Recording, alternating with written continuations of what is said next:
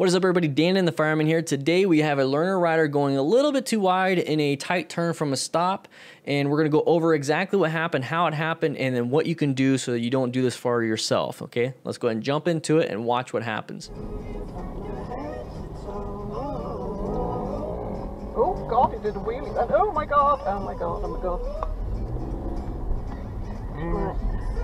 Good.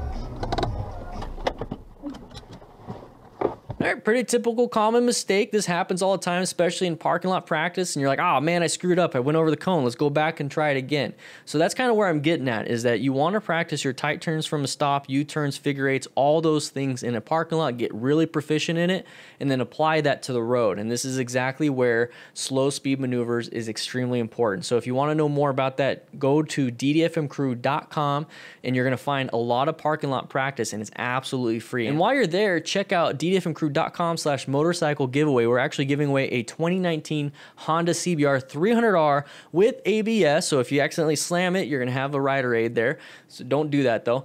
But we're giving it away. So check it out. Links in the description. I can't wait to see who's going to be the winner. The main thing here is DDFMcrew.com, because I do have the parking lot practice. So right here, we're going to go ahead and take a look. So this right here is more so that tight turn from a stop. Okay, we're turning right from a straight perspective and then going right perpendicularly. Okay, so there we go, we're moving, and a little bit too much throttle right there. So we lost a little bit of a balance. So this is where counterweighting is extremely important. So counterweight while turning the handlebars, because we're going so slow. Counter steering, counterweight's a little bit different. I explained that in my other videos. So right here, lost a little bit of balance. And then when we lost a little bit of balance, our right hand is a definite control for the handlebar, but it's also the main control of our front brake and then our throttle. So once we did this and lost a little control, we gave it a little bit of too much gas, gave it a little bit too much throttle, and you're gonna see him blip up almost like, kind of like a wheelie. All it is just the weight transferring to the back, and then he's gonna go a little bit too fast, and then it goes into a straight line. Boop, there it is. Straight line, moving off the road. Very common mistake, something that happens with new riders or old riders. Typically with the older riders and more experienced riders is because they zoned out, weren't paying attention. With new riders, you're zoned in, trying your hardest, and just don't have the gross motor skills to make it happen. And this is why you need to practice, practice, practice.